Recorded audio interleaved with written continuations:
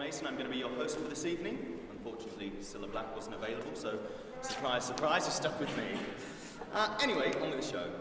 We're going to be hearing 14 new tracks tonight from 14 new creative partners.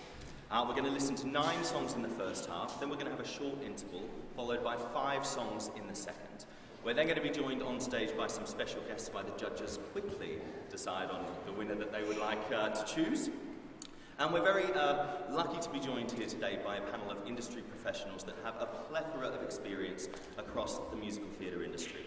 So will you please join me in welcoming our Iris Theatre judges.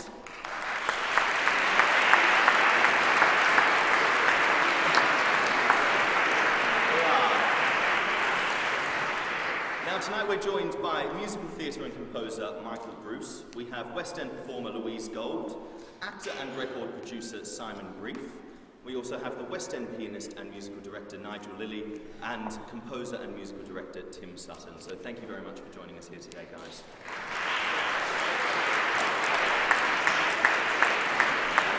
Now, of course, even though tonight is a competition, it is more about celebrating the new partnership of new creatives. So we would like support for everyone across the board, if possible. Some of our acts haven't had long to rehearse, and this is also the first time that any of our lyricists and musicians have been partnered together. So lots of clapping, lots of cheering, lots of whooping, all that sort of stuff. It's supposed to be fun, so let's enjoy it. Right. Yeah! That's what I like to hear. Now, before we get started tonight, guys, Dan and Laura did want me to give you a little bit of brief history about the show and about how we got to where we are tonight. Now, back in October, they did ask the composers and lyricists to submit fun personal ads, which were then published on their website for all to see. In November, they each emailed in with their top 5 personal picks from other ads. And Laura and Dan from Iris then spent the next couple of weeks deliberating and deciding who they were going to partner with who, and setting up these creative blind dates. In December, each new partnership was then given their theme. Now, the theme for tonight's show was songs inspired, directly or indirectly, by the play As You Like It, which is in fact Iris Theatre's summer show. It's going to be on in July, so I hope we can all make that one. Now, why were they given a theme? This was because they wanted the songs to have a story. It gave each the composer and the lyricist a story to write for. Now, at the end of January, they had a workshop here at St Paul's to work on each of the songs. And then, of course, as always, there was a frantic last-minute rewriting and the last 10 days of rehearsals, which has led us here to where we are tonight. So we do hope you will all enjoy the show. So without further ado, I would like to introduce our first act this evening. The song is called Out of Oblivion, and it was written by Rebecca and Jay. A round of applause.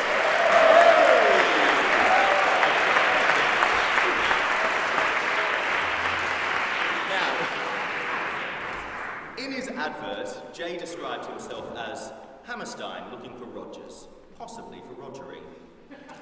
We don't know whether he got his wish, but if you picture this, we step under the spreading shade of a broad-leafed ancient forest. Our first song beckons us into the woods, a storehouse of our memories, and a metaphor for our long and eventful lives. So without further ado, Out of Oblivion. Thank you very much. Absolutely wonderful.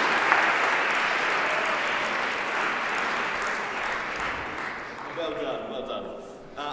Now our next song, moving swiftly along, is The Charms of the Country, and this song was written by Ian and Katie. Now in his ad, Ian described himself as a successful screen composer wanting to do it in front of an audience. Katie as a lyricist with a regular partner looking for discreet fun on the side. Perfect match.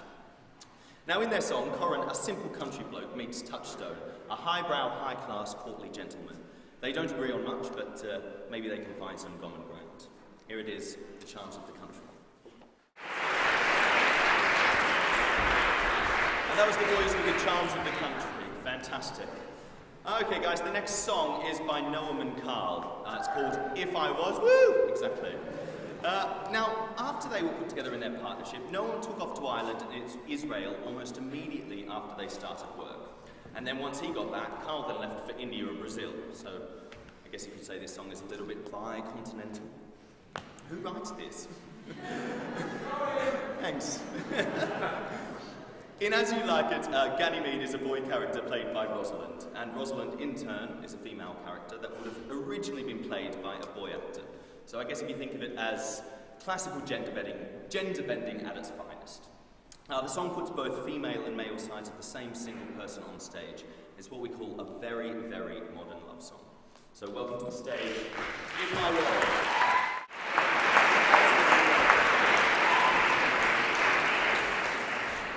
Thank you very much, ladies and gentlemen. Now, the next song that we're going to have up here is Incurable, and this was written by Amy and Kent. Now, in their song, As You Like It is transported to the prairies of small-town America. A sassy and cynical Rosalind lambasts her heartsick and foolish friend Celia for her incurable addiction to romance. Ladies and gentlemen, Incurable. That was Incurable by Amy and Kent. Our next song, ladies and gentlemen, is Caught in a Reel, and it was written by Stephanie and Joe. Joe is based in New York, and Stephanie in Southampton. Two towns so far apart, but they have so much in common. Really? Now, in their song, we have a love triangle where a man is torn between his passion for two women. One who wants him, and another woman who wants them both. And he finds pitting them against each other a delicious game. Sounds fantastic. Let's have a look. Guys, Caught in a Reel. Now, our next song for this evening is called Rest a While. Now, this song was written by Harrison and Bethany. Now, in this song, we're returning to the specific plot of As You Like It. And this song dramatises the moment when, weary and broken Adam, an old and faithful servant, tries to persuade his young master Orlando to leave him behind. Ladies and gentlemen, Rest a While.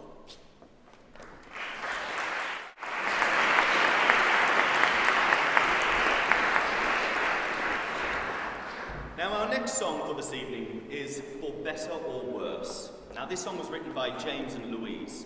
Louise first met James in a coffee house on the South Bank. He was sitting across the room from a white grand piano, but unfortunately, the only sweet music they made was in their little notebooks. In As You Like It, Rosalind notes that time travels in diverse paces with diverse persons. And in this song, it explores a couple of characters that she describes, starting with a condemned man. Ladies and gentlemen, For Better or Worse.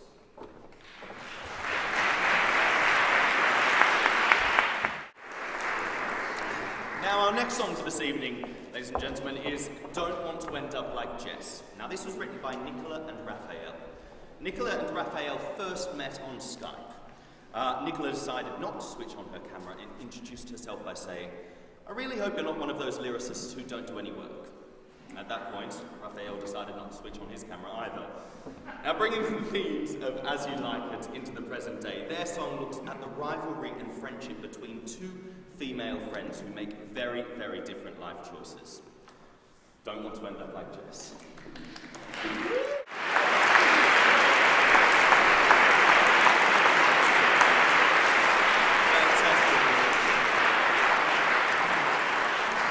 For our final song of this half, we have My Sexual. This was written by Luke and Mary. Now, Luke and Mary hoped that this process would yield a partnership of boundless musical symbiosis, professional respect and creative chemistry. Instead, they've gone together like gin and tonic, Cabernet and Sauvignon, and hinge and bracket. My Sexual could have been interpreted as a modern-day Rosalind, liberated from the patriarchal repression of her age and free to explore her emancipated sexuality. Or, of course, it could just be a song about a dirty old slapper. But you be the judge. Our final song for this half, My Sexual.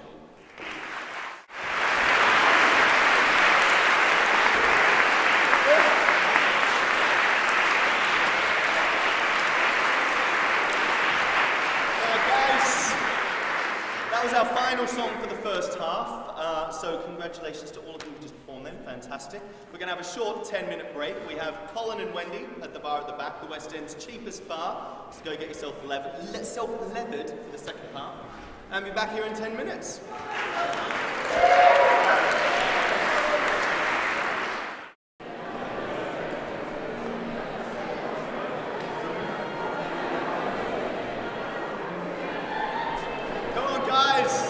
Find your seats. All those nattering at the back still.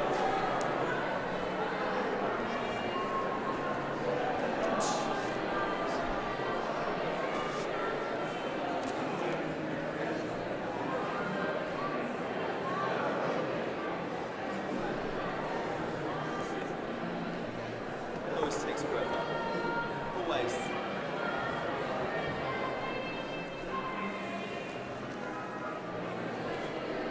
It's okay, it's okay. No problem at all. I'm just impatient, you see.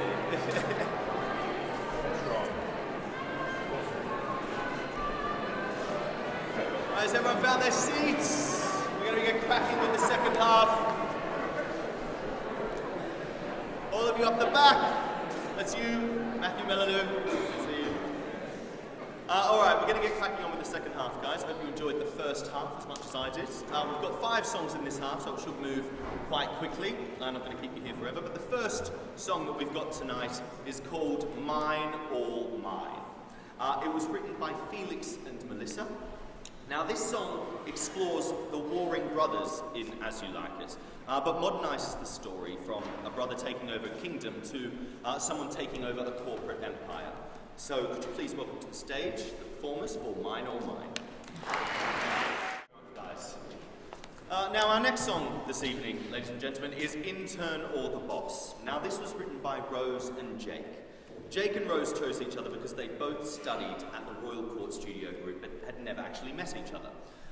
When they did, they found out that they had quite a lot in common and ended up spending most of their writing time shopping and fucking. Reading it, filth. Now, this song is a twisted office fable about a secretary choosing between the intern or the boss, and it's based on Phoebe's love triangle between Rosalind and Sylvius the shepherd. So, intern or the boss.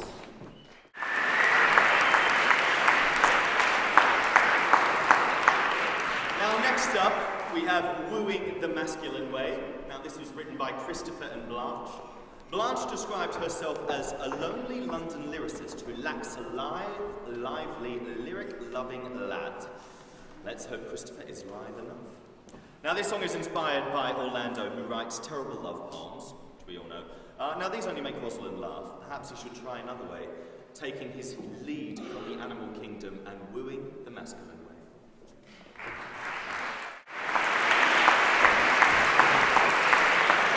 Wooing the masculine way. Now, our second last song for this evening is called Crazy. Now, this song was written by Lee and Olivia. Lee described himself as a composer seeking a wordy lyricist for a hot date on a piano. Let's hope you got it. Now, blending As You Like It's themes of love and romance with its exploration of aging, this song pictures an old man trapped in an old people's home. He's treated like a child, his body is failing him, but his heart is still full to the brim with desire and passion. Will he and Iris make their escape? Who knows? Now, in this song, ladies and gentlemen, there needs to be a nurse, so I shall be making a little cameo. Can't sing to save my life. Think Fatima Whitbread in a tux. Alright, that's what we've got. I'm a nurse.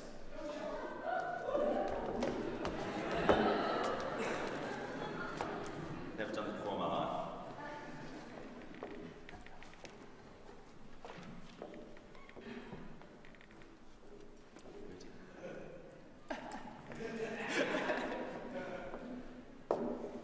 Hello, Stanley, love. You alright, darling? How's your leg? Oh, good. Now, guess what you've got for tea tonight? Cook's been busy, and because you're my favourite, he's made you a spot of egg and chips. Who's a lucky boy then, eh? You are. Egg and chips. Now, for our final song of this evening, we have I Went to the Woods. Now, this was written by James and Buffy. Now, Buffy first met James in the cafe at the British Library, but embarrassingly enough, he was actually the third person she approached with a huge smile and said, "Are you James?" Apparently, the description of a brown-haired man drinking tea and using his laptop isn't that exclusive in the British Library. Now, this song is about deep in the woods, a bullied girl running from her tormentors meets a young man who was paintballing with his friends and has lost his way. So for our final song of the night, it is I Went to the Woods.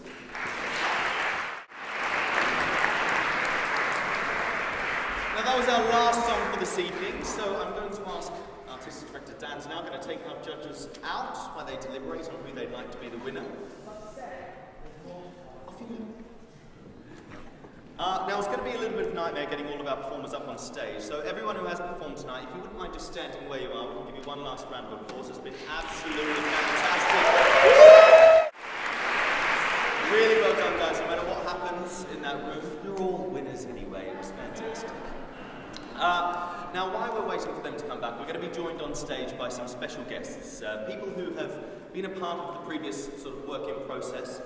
We've got a friend of Iris Theatre, first and foremost, who was a part of the work in process one.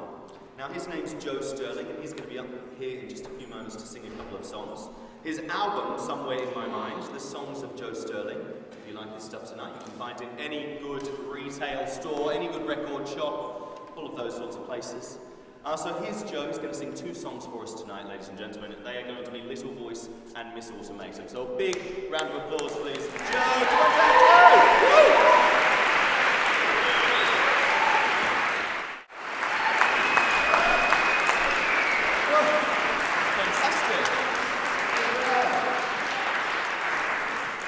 Our next guests that we have performing with us tonight will be performing excerpts from Fergal O'Mahony. Have I got that right?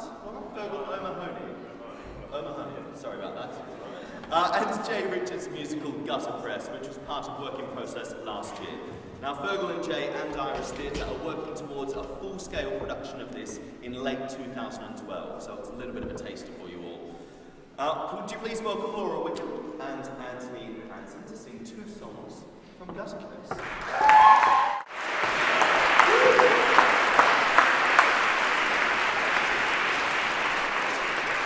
the time has come.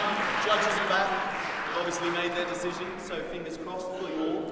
I'd like to welcome to the stage Artistic Director of Iris Theatre, Dan Linder. And our fabulous Louise Gold. Please welcome Louise Gold.